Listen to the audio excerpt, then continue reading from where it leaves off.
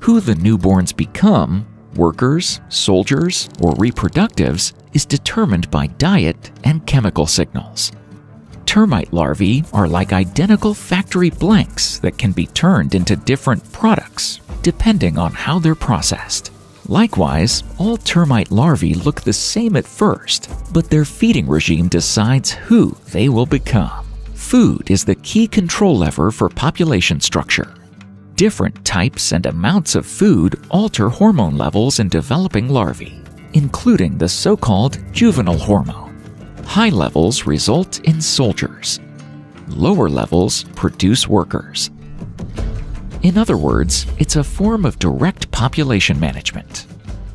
In peaceful times, larvae receive a simpler diet, more fiber and humus, less protein and calories. This keeps their bodies small and universal, without heavy armor or wings. These become workers. When danger arises and more defenders are needed, larvae are fed a soldier's diet, richer in protein. Hormone levels spike, development accelerates, mandibles grow, and defensive glands develop. There is no turning back. These larvae become soldiers.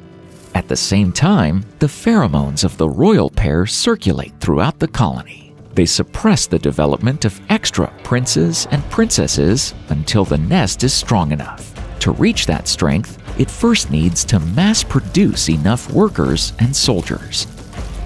When the colony finally matures enough for reproduction, the pheromone influence weakens, and some larvae receive royal nutrition, the richest, most high-calorie diet, loaded with lipids. Their eyes, wings, and reproductive organs begin to form, a stage known as the nymph, which workers and soldiers skip entirely. From these nymphs emerge alates, future kings and queens.